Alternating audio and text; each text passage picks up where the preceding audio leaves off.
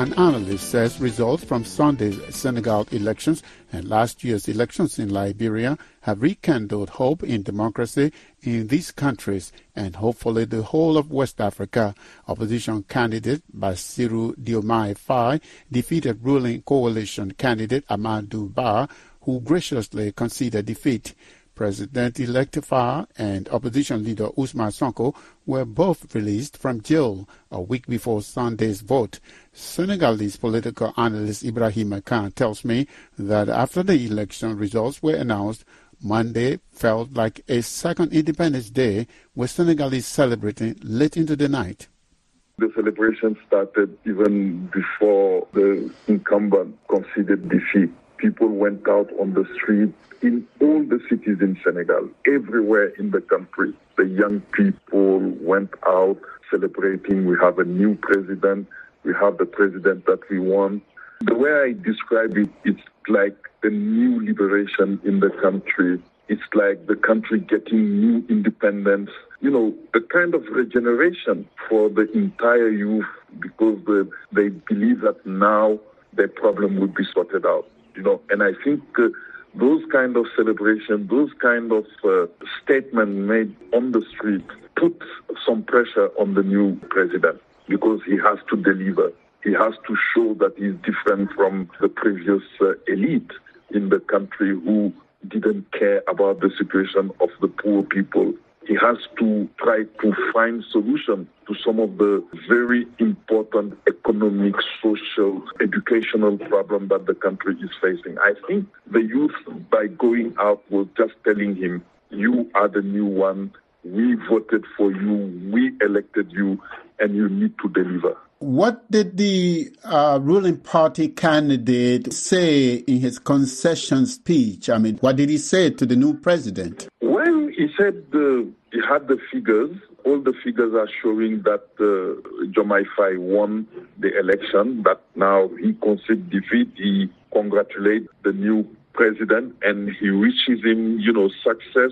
He knows that the task is not very easy, but he hopes that he will do everything to meet the will of the people and also to deliver on a number of things. I think it was really a statement by a state person to another new state person, showing that there is continuity in the functioning of the state and that our democratic system is alive, because this is the third time that we are really changing presidents through election. And I think that's a very good sign for the Senegalese democratic system.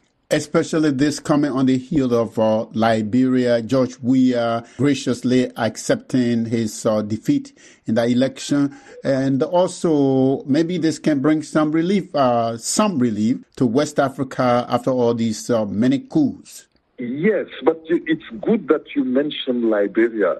I think there is a lot of similarities between the Senegalese election and the Liberian election. In Liberia, 95% of the voters voted for two people, George Weah and then the current president. In Senegal, it's almost the same. 90% of the voters voted for two people.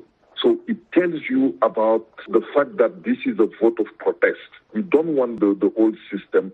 We want a new system, and we want to show the new system that it's over. I think that similarities is really good, and it really shows the way for other countries. Guinea will be in election very soon. Mali is going probably for election. And I think this will really give the tone to the way that the youth should behave, to the way that the population must use the ballot to show what type of society that they want. Because these coups were always about malgovernance, but at the same time, this coup never offered the possibility for the population to really express themselves in the way that Liberian and Senegalese have done this year. For me, it's a really strong message to the youth, to our population, that there is still hope if we hold on our democratic system. They have a lot of imperfection, but we can use the lack of imperfection to really make sure that we elect the people that we want, and we tell them that you told us that you can change the situation, here it is the power. But if you don't perform, in 5 years we will come back and we will deal with you. And I think that's how our democratic system should slowly continue. I hope also that institutions like ECOWAS, leaders like Tinubu, will take this opportunity also to try to adapt our community legislation to this kind of expression of the will of the people. Ibrahim Akan, thank you so much. It's been a pleasure speaking with you all the time. Thank you very much. Thank you. The pleasure is also for us because you also help us to talk to our population. Ibrahim Akan is a Senegalese political analyst. Tanzania's opposition parties have been accused of preaching water but drinking wine after a study revealed lack of internal party democracy during their elections and primaries. The study on intra-party democracy in Tanzania, commissioned by the University of Dodoma and published last month, concluded that party elections are usually stage-managed to endorse the incumbent, particularly in cases where party constitutions do not specify clear succession path.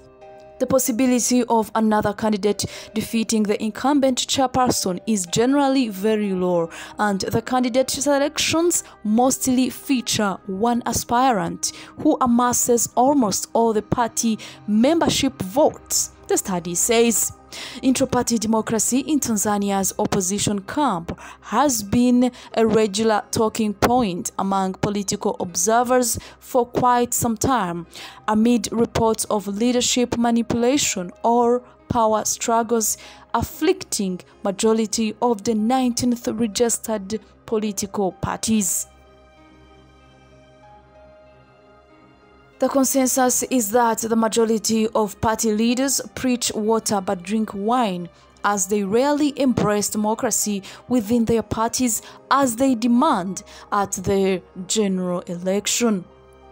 The latest study findings, which were authored by UDOM political science lecturer Melchizedek Kaijagi, under the theme Assessing Competitiveness of Political Party Leadership Selection in Tanzania, brought the subject back into sharp focus ahead of Tanzania's local government elections in October this year and general elections in 2025.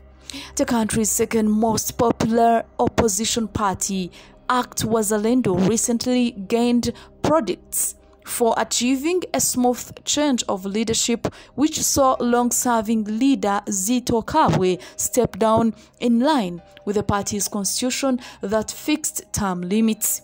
Mr. Zito, who held the topmost posts of party leader for 10 years before handing over the baton to Dorothy Semu in internal elections earlier this month, said in his farewell address that transforming the party into a genuinely democratic institution was what he was aiming for as his legacy.